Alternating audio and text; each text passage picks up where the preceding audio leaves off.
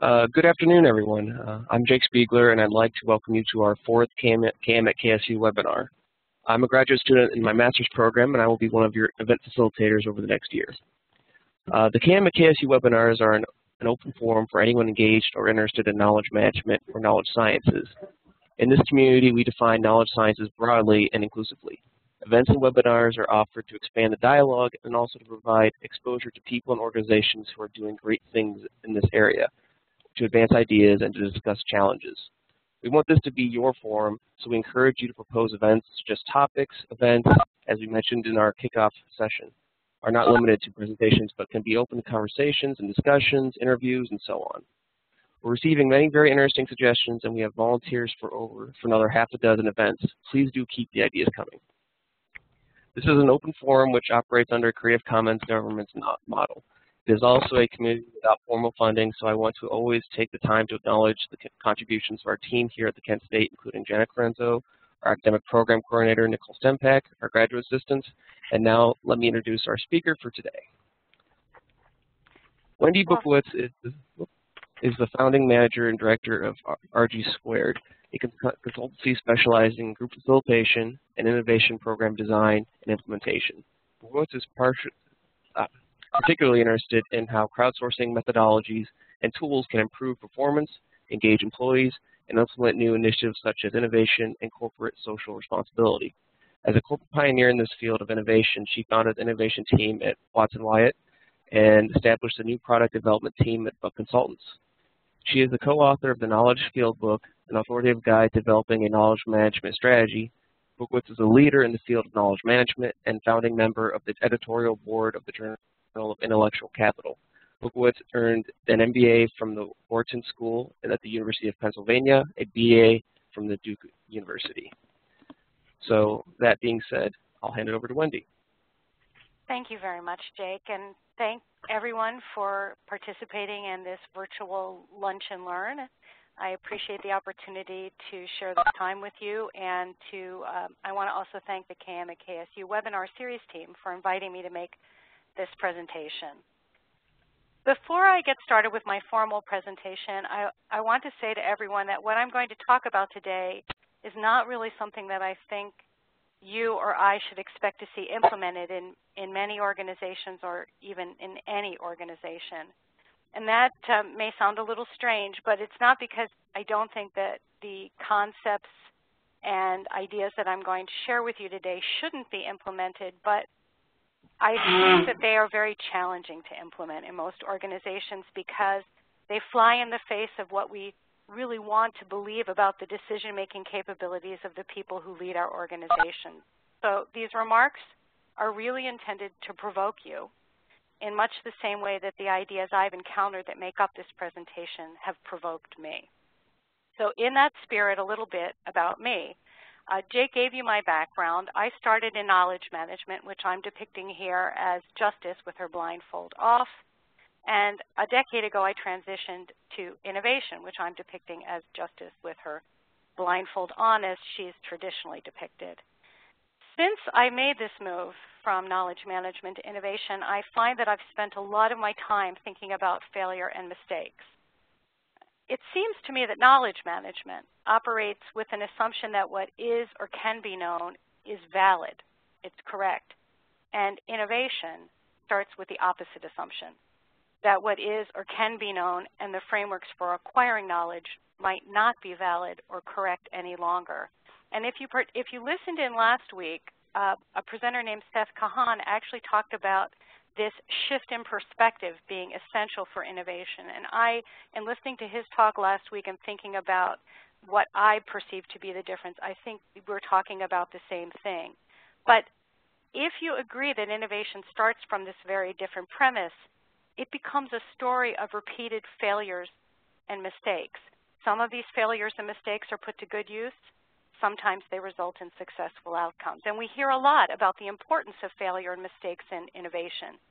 But my contention is that very few people in organizational settings are really comfortable labeling their actions or decisions as failures or mistakes. And in fact, I was so sure of this that this is the beginning of the statement that I made about this talk. I wrote, Organizations seem to be allergic to mistakes and failures. No one wants to say that he or she made a mistake. After I confidently made this assertion, sent off the little blurb about the talk, I realized I wasn't really sure if this was true, so I did what everyone now does. I decided to Google this construct, CEO admit mistakes, and in less than 1 minute, back in September when I first delivered this talk, I got almost 6 million results. I decided to repeat this exercise more recently. I did this in March, late March, and it's interesting that I got 1 million fewer results, but I still got a lot of results, close to 5 million results in less than a minute. So I was forced to conclude, in fact, that I had made a mistake, which is a rather sobering way to begin a presentation where I'm presenting myself as an expert on mistakes and failures to you. But I want you to hear the kind of mistakes that CEOs actually admit to, and I'm hoping that you all can hear this and see this. This is a little Vimeo of Anthony Jenkins, who's the CEO at Barclays. And listen to how he admits to a mistake.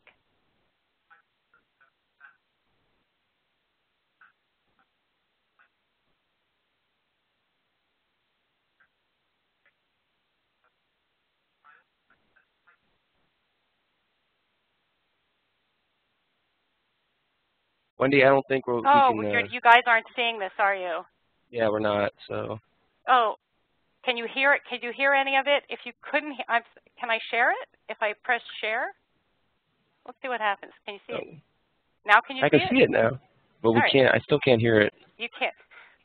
Then I'm going to. I apologize for the technical difficulty. What the CEO really says is, yes, we made mistakes in the past, but I assure you, we're not going to make them in the future. So it's a sort of admission of mistakes. It's as if it's okay to admit that you made a mistake as long as you promise you won't make any more. Somehow we believe that we can control outcomes. That's what CEOs are paid to do, deliver an outcome. So this implies a belief that we're going to be able to avoid mistakes. The question for us is, should we be concerned about this? And I believe we should be concerned because mistakes and failure, I think we all intuitively understand, are inseparable from creative and generative processes. So if we don't have a useful conceptual model for engaging productively with our mistakes and failures, we really default to making mistakes inadvertently, and we experience failure really without a clear sense of purpose. So we might be choking off potential sources of collective and individual growth. The question before us is, can we learn to love mistakes and failures? Can we find ways of looking at them that do two things for us? First, that embrace our destiny as human beings who are going to make mistakes and who are going to fail. And secondly, can we find a way to avoid, prevent, or mitigate mistakes and failures which cause or lead to organizational decline or demise? So the conceptual framework for this talk comes from a book by Paul Shoemaker. He is a decision sciences professor at the Wharton School. And at the same time that I was reading Mr. Shoemaker's book, I was also reading this book, The Emperor of All Maladies, by Siddhartha Mukherjee. And this book is about the history of cancer research and treatment. Reading these two books together really made me see mistakes and failures everywhere. And drawing on these two books and my own musings, I'd like to explore today the potential that we can figure out how to make good mistakes and have productive failures. So first, we're going to look at decisions and ask if we can reasonably predict the outcome of our decisions. Can we know if we're going to make a mistake, and can we know if we're going to fail? This is a framework, the beginning of a framework from Mr. Shoemaker's book that talks about decision outcomes. He says that there are some controllable factors and some uncontrollable factors. One controllable factor prior to a decision being made is the quality of thinking and judgment before we actually make the decision. A second controllable factor after the decision, but something that we, the decision maker, and people taking action can still control, is how well we implement and how well we adjust. We can all think of decisions that were reached hastily, saved the day, and we can all think of decisions that were made with great amount of thinking and research and analysis, but the implementation was very poor. So we know that these two factors, which we control, can affect whether a decision outcome is good or bad, whether we decide we've made a good or a bad decision. But there are other factors that are well outside the decision maker's direct control that play a very large role in decision outcomes. Especially in situations where complexity and risk are high, the element of chance and the influence and actions of other people loom very large. The first time I gave this presentation was back in September, and at that time the presidential race was in full gear. Up until September 10th, that race was primarily run on domestic issues. That was the focus of the conversation. But several things occurred the week of September 10th that changed the entire course of the election. There was an attack on the Libyan embassy, and violent protests erupted in Egypt, Tunisia, and Yemen, and they became known as the Arab Spring. These events changed the discussion, and it became primarily about foreign policy, which played to President Obama's strengths and robbed Mitt Romney's campaign of all of its forward momentum. Finally, and a factor that I think is probably the most significant factor, is that after the decision is reached, someone has to decide whether it was good or bad. So who decides, at what point in the stream of time, and with what data matters to a very large extent in determining whether an outcome is deemed good or bad, a success or a failure, whether the decision was deemed as a mistake. Now, also at the time that I was putting together this presentation, a very interesting article appeared in the New York Times. The article concluded a very large federal project. Wow. Hello? Is everyone okay on the other end of the line? Jake, is that a yes? I think they're fine. I just went ahead and muted them. Okay, great. Thank you. Okay. This was an article that appeared in September of 2012. And what was really interesting about this article, that it was a large federal project, 440 scientists, 32 labs around the world. The study concluded that large chunks of DNA, which had previously been dismissed as junk, and you can see that in the title, and the junk DNA, which were large parts of the DNA strand, 80 to 90% of the DNA strand, were now understood as playing, and I quote, critical roles in controlling how cells, organs, and other tissues behave. What was really interesting about this article is that the initial finding that labeled this part of DNA junk took place in 1970, and it took almost 40 years for the judgment to be changed, that this was actually a mistake. This was a wrong way, incorrect way of thinking about this part of DNA. Why do these misunderstandings, these mistakes persist for so long? In most instances, those who are responsible for a decision, like the people, the scientists who decided that parts of DNA were junk with no biochemical function, tend to dismiss disconfirming information and respond to signals that reinforce pre-existing beliefs. We get caught up in self-fulfilling prophecies. Those who decided it was junk looked for or chose to understand evidence in such a way that confirmed their beliefs. What typically changes, aside from new technologies and new tools, and perhaps most essentially, is that new people come along, new people who were not involved in the original decision-making process.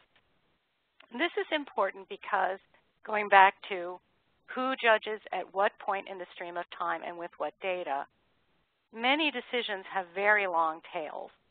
It's really hard to know if they were mistakes, potentially very serious mistakes with very serious consequences. Scientific research, especially, is replete with long-tail decisions. The history of cancer research and treatment that is portrayed in Mr. Mukherjee's book could also be described as a series of long-tail decisions, and I'm going to end my talk today with a story from that history of cancer research and treatment, which I think really puts into full display the challenge of knowing whether a decision is good or bad, when you judge the outcome of a decision. Before I leave this topic of decision outcomes and the question of can we know if we're going to make a good or a bad decision, I want to make two other points that Mr. Shoemaker makes in his book about decision outcomes that I think are important to keep in mind. The first is the limits of our knowledge. We may judge a decision to have been a good one, but unlike this giraffe who's actually able to sample the grass on the other side of the fence and decide if it's greener or tastier, we are often unable to compare the choice we made with the choices that we didn't. But what if we could know, like this giraffe, about the outcome of both choices, the choice we made and the choice we didn't make, because someone else did make it? Even if we had done well with our choice, how would we feel about it if we learned that the person or the organization that made the choice we didn't ended up doing much better? How would that affect the way we viewed our decision outcome? Might we then think it was a mistake? Might we then say, wow, we failed? The second factor that actually affects how we judge or evaluate a decision outcome is the fidelity of history. And this is because history is written by the winners, or at the very least by the survivors. This fact skews our understanding of decision makers in favor of a belief that decisions reached by winners or survivors are better than those that are reached by losers. I suspect that this is because we want to believe that some people are better able to see a clear way ahead than others, even in very complex, high-risk situations. Again, we want to believe that leaders are leaders because they make better decisions than the rest of us, because they're the winners. Both of these constraints impose further challenges when we attempt to characterize our decisions as good successes or bad mistakes or failures. I'd like to wrap up this discussion of decision outcomes by telling you two stories that involve business leaders making business decisions. And as I read these stories, I'd like you to jot down your assessment of whether these decisions lead to a success or a failure. So while I'm telling you the story, just jot down. I'm going to tell you two: success or failure, good decisions, bad decisions. So here's the first story, a little graphic while you're listening to these stories and can think about them. Story number one.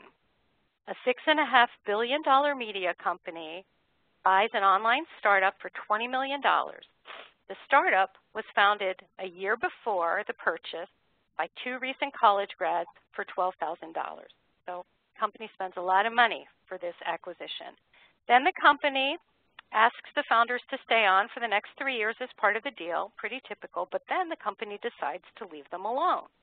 They don't insist that the new acquisition immediately gets absorbed into the bigger company, and when being part of the bigger company makes it hard for the little company to compete for talent, the big company spins them out as an independent subsidiary. The subsidiary hires a new CEO who doesn't have any executive experience, but he does have some internet cred. He worked at Facebook and PayPal. And then the acquirer decides to bring back one of the founders to serve on the board. So these are a series of decisions reached by an acquirer. What do you think? Do you think success or failure? Just jot down. Good decisions, bad decisions. Here's the second story. A mom and pop company is founded in Akron, Ohio, so, hats off to Ohio, in 1946. This little company sells their products to automotive repair shops. They go from garage to garage. 40 years later, in the late 1980s, they invent another product that they think might have a role in the healthcare industry. Of course, the healthcare industry is pretty different from automotive repair. It's not an immediate success, but the wife of the husband and wife team notices that nurses are requesting samples of the product for use at home. And she thinks that there might be a consumer market for the product. She and her husband both know the odds are long to compete successfully in a consumer products marketplace, but they decide to give it a go. So that's the second story. Do they succeed or not? So here's the answer to the first story about the big media company that makes a rather expensive acquisition and then leaves them alone. this is the story of Reddit. This is a success. These were successful decisions, good decisions, led to good decision outcomes. Reddit has 20 employees.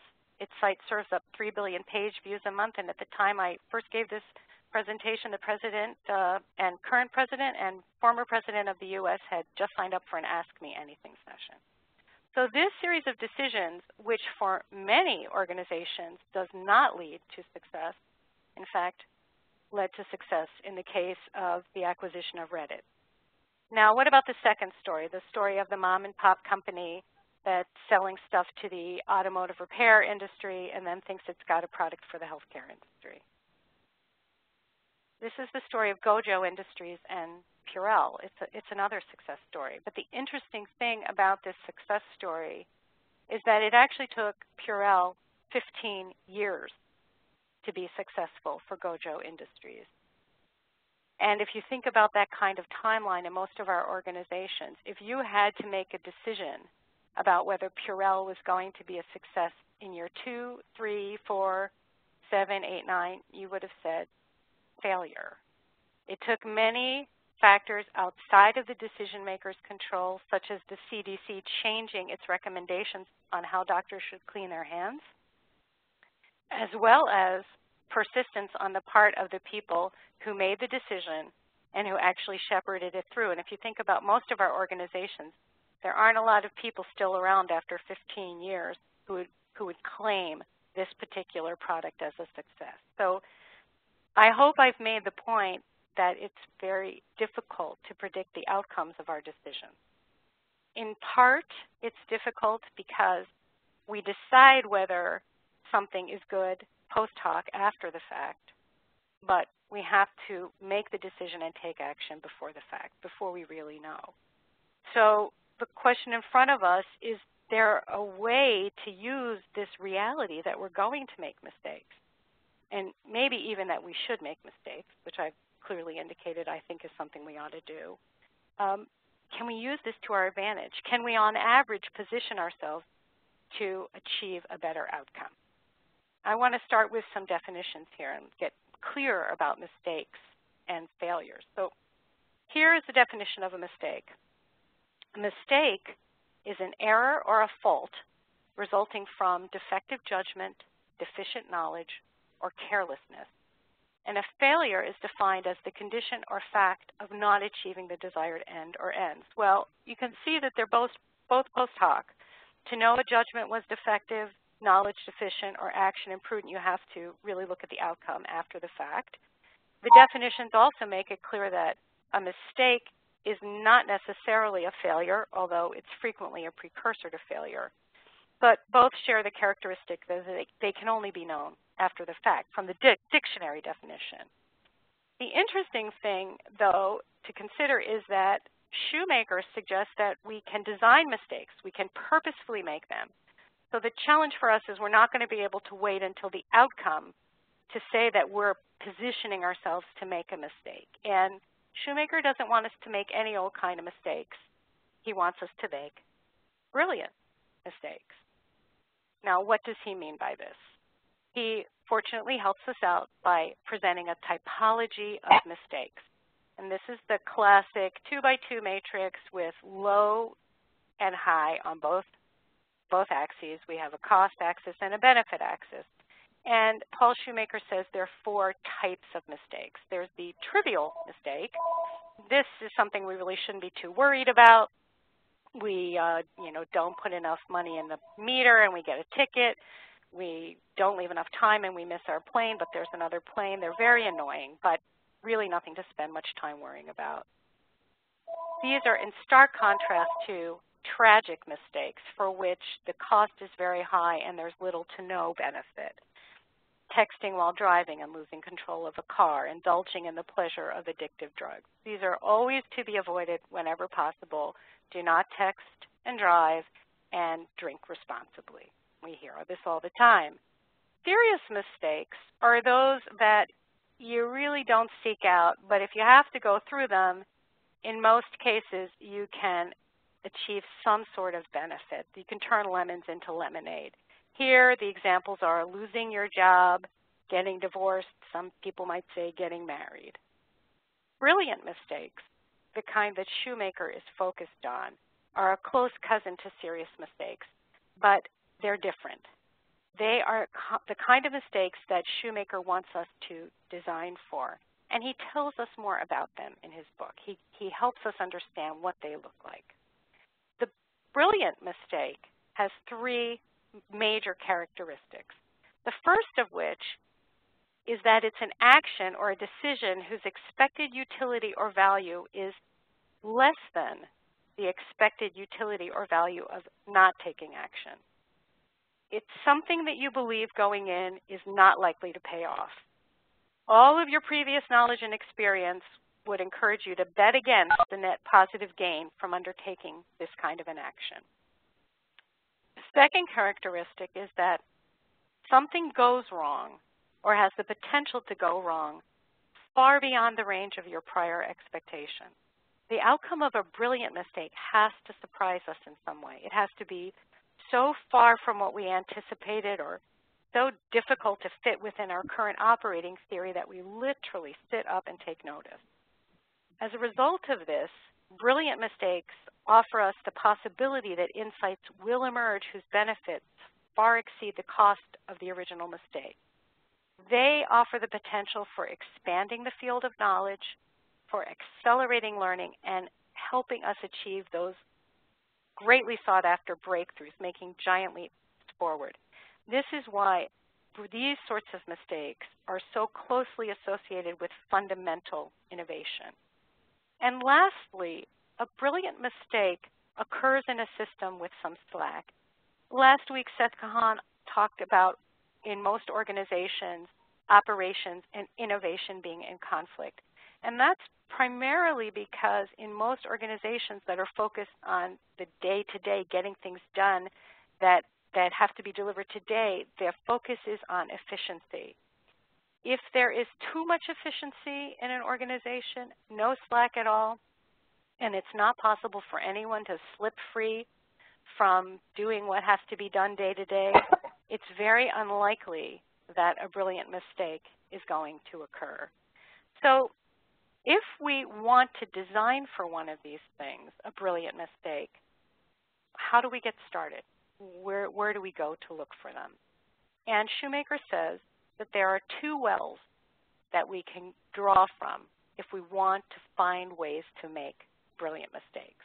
The first is defying conventional wisdom, and the second is working at cross purposes to our own views. And they're both equally good mistake-making pipelines, and organizations source their mistakes from both of them, and they set up structures to do that. I believe that 3M typifies this first, defying conventional wisdom. 3M has the well-known 15% program. 15% of a person's time at 3M can be spent pursuing ideas and developing ideas that are not necessarily what they do day to day. Now, this kind of approach is still pretty radical, but what makes it even more radical is that it was actually implemented in 1948. And think about that. This was a time in the United States when we were suiting up, going to the office, very rigid hierarchies. We had bright lines defining work and home roles. So giving people 15% of their time to pursue things that are not really straitjacketed and buttoned up was very radical. But for 3M, which had spent most of its previous years in the red, it knew that it had to innovate or die. And this core conviction has been carried through into the 21st century for this company. A company that I believe characterizes working at cross purposes to its own views is Google. Google has a 70-20-10 rule, and I know from having presented this earlier that there's a lot of discussion around how broadly and widely and accurate this is. But in general, the spirit of the 70-20-10 rule is that employees at Google can spend 20% of their time on innovation time off that is related to Google, and 10% of their time pursuing activities that enrich them, but not necessarily Google. And the reason why I think this is working at cross purposes to Google's own views is that Google's mission, its purpose, is organizing the world's information and making it universally accessible and useful. And you can understand why it might make sense to give people 20% of their time to pursue things outside of their day job that help Google. But really, giving them 10% of their time to pursue activities that may or may not have anything to do with the purpose of Google is working at cross purposes to their own view. But both of these examples, I believe, demonstrate the importance of inserting slack into a system, embracing a low expected utility or value from an activity, and what it means to let something surprising happen to create the potential for an error that exceeds the norm. So these are two ways that we can source brilliant mistakes. Once we have this assumption that looks promising, what else might we consider to know if we're poised to make a brilliant mistake? And here I'm going to really crunch up the rest of what Mr. Shoemaker has to say and share it with you in about 7 minutes. So get ready to accelerate through all the other thinking about brilliant mistakes. This is my adaptation. This is how I crunched up what Mr. Shoemaker had to say. I said that I kept thinking, well, there's this kind of place we want to be to make brilliant mistakes, this target mistake zone. Our confidence level is usually not very high that we're going to be making a brilliant mistake, but the importance of trying to make one is pretty high for us. And I call out here that Shoemaker does state, and this is pretty important, that in the organizations where we want to set up this potential for making brilliant mistakes, there has to be a value placed on long-term learning versus short-term performance. And this, again, relates to slack. If there is no slack in the system, if operations trumps everything, it's probably not going to be possible for us to set up the opportunity to enter this target mistake zone and make brilliant mistakes. But if these conditions are met, generally speaking, we're looking for a mistake where the potential benefit relative to the cost is high, and this, of course, Shoemaker has stated by positioning those brilliant mistakes in the lower right-hand quadrant of that 2x2 matrix. So this is important. It's also important to keep in mind that we're not talking about any one individual action decision. We're talking about a portfolio of actions or decisions because we want to, on average, have the benefit relative to the cost being high. The second element that we need to consider is the frequency with which the decision is made, the action is taken. This is a pretty interesting criterion because I believe that it relates to providing the leverage so that the benefit actually dramatically exceeds the cost. I see that some people are calling in, are talking. Jake, should I stop for a moment?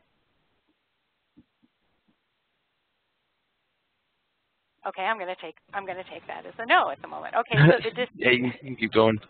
I can keep going. Okay, great. So if a decision is made frequently, so what's an example of a decision that's made frequently?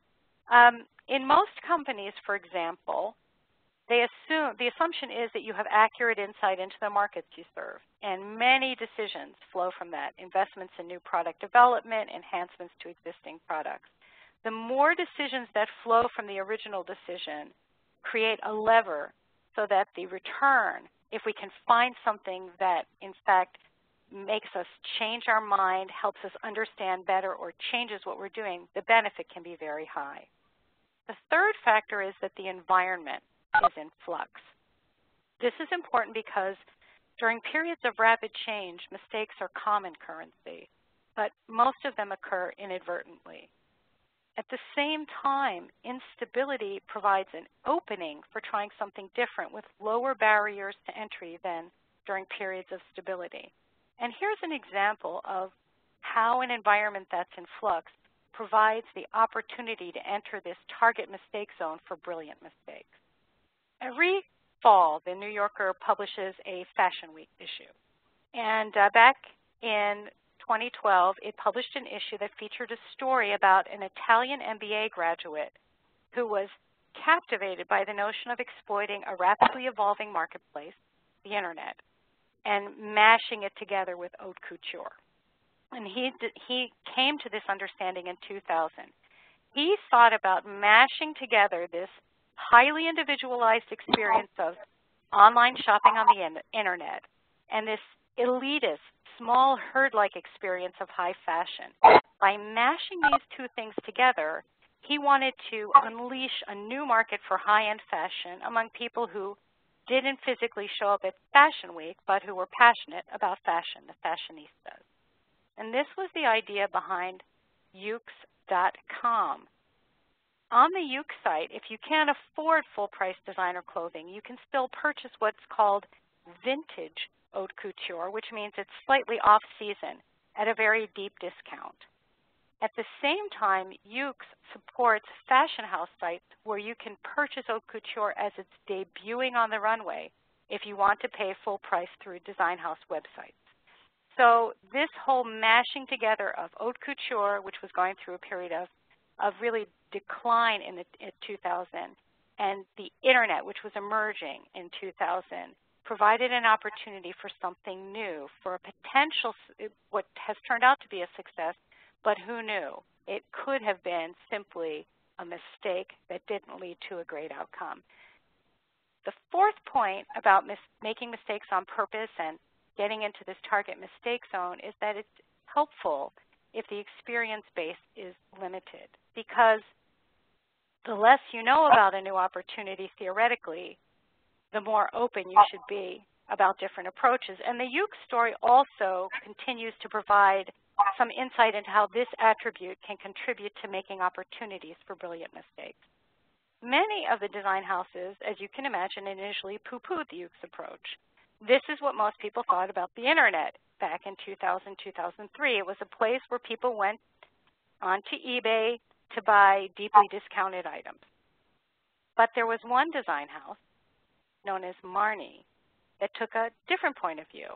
The executives at Marni said, gee, our experience base is limited. We don't know very much about the internet.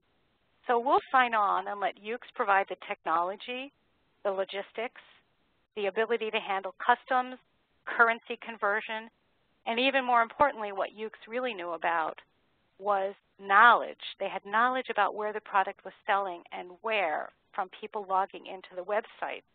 And they used it to create an algorithm that predicted trends. Marni was incredibly successful with its Yoox-powered website. And in a short period of time, Armani, Zegna, and Dolce & Gabbana also used Yoox to power their sites, among other fashion houses. Finally, and probably not very surprisingly, being in the target mistake zone is helped along by complex problems. The more complex the problem, the more possibilities exist for solutions, the more opportunities to actively make mistakes. And yet what we all know at the same time, and as I've recounted with the junk DNA, dogma takes hold surprisingly quickly and with very great tenacity in most fields. And it has the perverse effect of narrowing the boundaries for new ideas when it should expand them. So in summary, I'm going to say that Mr. Shoemaker says that to make brilliant mistakes, we can go to two wells to source them. We can defy conventional wisdom, we can act across purposes to our own convictions, and we can use some rules of thumb to know if we're in this target mistake zone.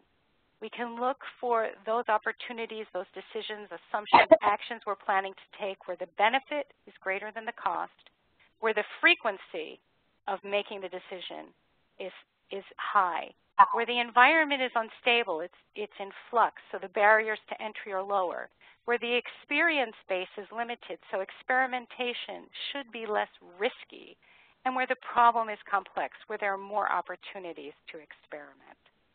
Now, these are the ways that we can think about making brilliant mistakes, and I believe that there is no place that characterizes the kinds of mistakes that have the potential to be brilliant than scientific research. And as I said, I was reading the book about cancer research and treatment at the same time that I was reading Mr. Shoemaker's book. So I'm going to close with a story from the field of cancer research and treatment because I think it brings together all of these constructs, concepts, theories, and guidelines that I've been presenting so far. So I'm going to wrap up with a story about cancer. Now, cancer is a big and it's a growing health problem. It's very big. It shocked me how big it is. In the United States, 1 in 3 women and 1 in 2 men will develop cancer during their lifetime. There are 156 million women and 151 million men in the United States. So 128 million Americans now living will develop cancer. This is just an enormous number of us who will develop cancer. Of the 2.4 million people in the United States who die each year, 25% die from cancer. 600,000 people a year die from cancer. And it's a growing problem. As we live longer, the odds of genetic mutations that result in cancer increase. It's a trade-off. As our lifespan increases, so does the incidence of cancer in the population.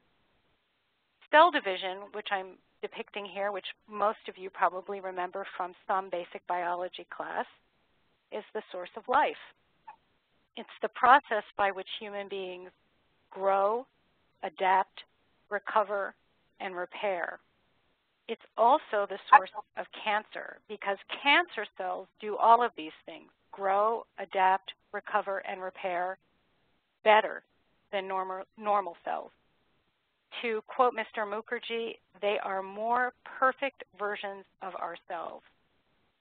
But from a human point of view, the perfection of cancer is twinned with our own human destruction. Failure is encoded in the biology of growth. It's actually inseparable from it. The awareness of cancer extends far backward in human history. Almost 4,000 years ago, in an Egyptian papyrus, there was a depiction of what was probably a tumor of the breast, documented in this Egyptian papyrus from 2500 BC. So we've known about cancer as a species for a very long time. But the history of trying to understand the mechanisms by which cancer occurs takes almost 1,000 more years, when the Greeks apply their knowledge of hydraulics, fluid mechanics, to bodily functions. They create these 4 bodily fluids, and they associate cancer with black bile. Now, for a very long period of time, since cancer is an age-related disease, until life expectancy begins to increase, we read more about other diseases: smallpox, tuberculosis, the plague, cholera. They blanket the historical record. And there is mention of cancer, but it's very sparse and hard to find. I can't recount the entire history of discoveries and theories that populate cancer research. So I'm going to focus in on the story of radical surgery because I think it embodies the hallmarks of the kind of mistakes that propel most fields of inquiry, most innovations forward, and hold them back at the same time. Now, removing cancerous tumors by cutting them out was practiced many millennia ago. It was actually practiced in ancient Egypt. But the obstacles that plagued surgery had to be overcome before the benefits of removing tumors could be seriously explored, other than palliative. It wasn't until 1850, so think I'm talking to you right now, I've gone back to 2500 BC, and now I'm at 1850.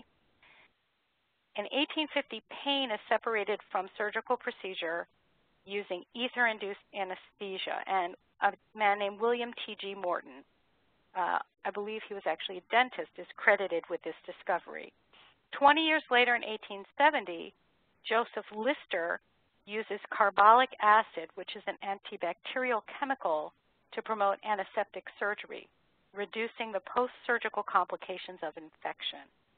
These 2 advances were essential to free up surgeons to conceive the notion of not just removing cancerous tumors, but curing cancer through surgery.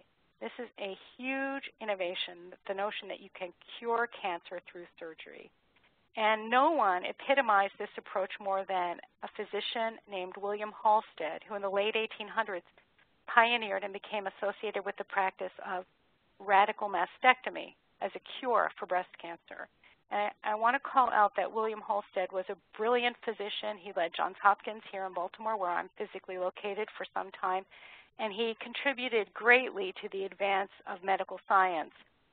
So the story that I'm going to tell about radical mastectomy, which is not the happiest story, is just one small piece of what this man did contribute. But this is a rather interesting story, I believe, and emblematic of what happens as innovations are attempting to be made and mistakes are, whether we're making a good mistake, a bad mistake, good outcome, bad outcome. Now, radical mastectomy involves, it's a fairly aggressive procedure. It involves removing the breast, chest muscles, and all of the lymph nodes under the arm. Halsted believed that this approach, while it was disfiguring, could eradicate cancer from the body. And he believed this because he had a theory that cancer metastasized through a kind of centrifugal force that spun metastases along a spiral path out from the original site. So if that is your theory, it makes sense to continue to widen your surgical scope as you seek a cure to remove the cancer from the body and cure the human from having the cancer. So here we have radical mastectomies being performed in the late 1800s. By the early 1900s, radical surgery is dominating approaches to cancer cure. And I note here that radiation is proven to stop cancer cells from dividing back in the 1900s. This will become an important element later. So we have 1890s Halsted performing radical mastectomy. 1900s, it's the dominant approach. In the 1930s, almost 40 years later, another surgeon comes along, and he uses radiation combined with another procedure which is less radical, a simple mastectomy, taking out much less tissue. And he gets pretty good results, but this so flies in the face of what is the dominant procedure that it is labeled a lumpectomy, which is a real put-down in surgical terms. It implies that the surgical approach is crude. We're removing a lump of tissue. And if you remember back to the junk DNA, the problem with applying labels to certain approaches is that when they are pejorative labels, they tend to push further inquiry out to the far edge of what's going on in a field, and it makes it difficult for people to pursue lines of inquiry. In the 1940s, chemotherapy delivers a good result, a short-term result for the first time in leukemia, a cancer of the blood. And I note that here because it's going to become important at the end of this story. So we have a generation from Keynes in the 1950s. A surgeon named Kryles rediscovers Keynes' approach, which has been shunted to the backwaters of cancer surgery. He resurrects this approach and tries it again. And the reason that he does this is because he poses a different theory. He poses the theory that for many breast cancers, metastasis doesn't spread in an orderly spiral path, but rather in a chaotic and unpredictable fashion to very far-flung parts of the body. And this means that a surgical procedure that removes lots of tissue near the original site may be ineffective. And Kryles does have some success, but it isn't for another 30 years after yet another surgeon researcher comes along, Bernard Fisher, who encourages other physicians to sign their patients into trials to provide enough data that in the 1980s, he is able to render a judgment about the best approach to curing breast cancer. And the conclusion he reaches is that the rates of breast cancer recurrence, relapse, death, and distant cancer metastasis are statistically identical amongst three treatment options: radical mastectomy, simple mastectomy, lumpectomy. Simple mastectomy followed by radiation. The lumpectomy and radiation that Keynes piloted in the 1930s. So it took nearly 100 years to render an accurate judgment about the decision to pursue radical mastectomy as the sole and correct approach for curing breast cancer. It was clearly a mistake.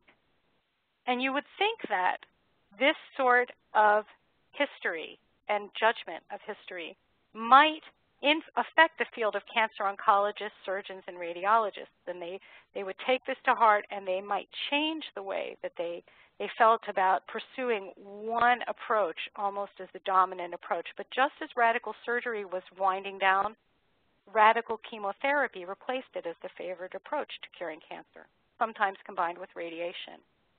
And it hasn't been until recently that a new belief set has emerged, which really doesn't seek to cure cancer at all, but rather to manage it as a chronic disease. And today, many scientists are looking at these sorts of things, a changing array of targeted pharmaceuticals that actually manage cancer by inducing the body to isolate cells functioning in this way and destroy them the same way that the immune system takes care of other foreign and dangerous invaders. This way of thinking is a radical break from 2 centuries of thinking about cancer. Cancer, a genetic mistake that leads to system failure, is really now understood as being inseparable from the biology of growth. Some believe that trying to eradicate it might be fruitless, but effectively managing it is viewed as possible. And this is the same kind of radical perspective that I think Shoemaker wants us to adopt with respect to human behavior mistakes. He wants us to understand that mistakes and failure are inseparable from individual and organizational growth. And rather than seeking to eradicate them, he urges us to learn how to push past the rather unpleasant confrontation with human limitation and fallibility that making mistakes brings about, and encourages us to find ways to manage mistakes, to make brilliant ones, so that on balance, we gain more than we lose from our inevitable lot as human beings who are going to make mistakes. And I want to close my talk today with this quote from Shoemaker, which riveted me when I read it. If a few mistakes can be good, wouldn't a few more be even better? Thank you.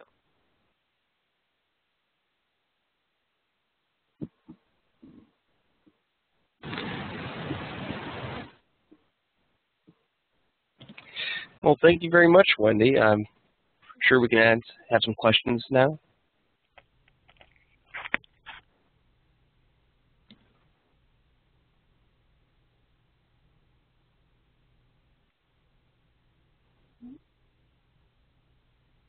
Does anyone have any questions?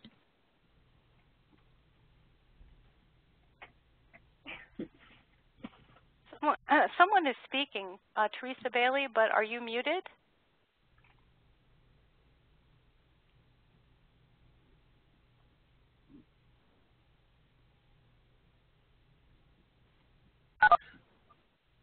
Okay, it looks like I'm getting a few questions in through the chat, so I can go and ask you them, Wendi. Great, that would be fine. Okay, this is from Richard. He's asking, he's a little confused on the he's a little lost in the brilliant mistakes in cancer. Can you tell me what brilliant mistake could have been made that would have shortened the timeline? Yeah, let me let's go back and take a look at this timeline. I actually think that there were brilliant mistakes that were being made in the 30s, in the 50s. All of these discoveries had the potential to be brilliant mistakes. But there is something about the way which we in our systems actually embrace this disconfirming information that doesn't permit them to be brilliant mistakes. I mean, when you look at this, I think it says something about what happens, and I've been thinking a lot about this, you know, the dual-edged sword of expertise. Because Halstead was renowned as an expert in his field, and it really kept people from challenging him. And I think when you think about our organizations, we believe that leaders, as I said very early, are those who make better decisions. So if they decide, for example, that this new approach is not a brilliant mistake, they disconfirm those. Remember we talked about those results being outside the norm of expectations? Keynes was delivering results that were outside the norm of expectations, but no one was willing to acknowledge that. There was no place in the system for being able to absorb that information and acting on it. I actually think that the serious mistake is the mistake that radical surgery was the best and only cure. There were brilliant mistakes being made all around, but the system was not in a position to be able to absorb them or notice them.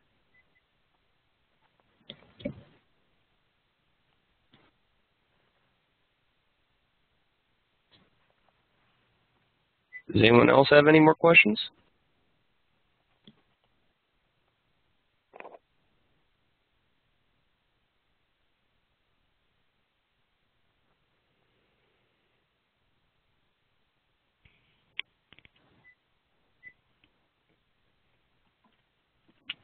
Well, Wendy, it looks like we don't have any more questions filing in, so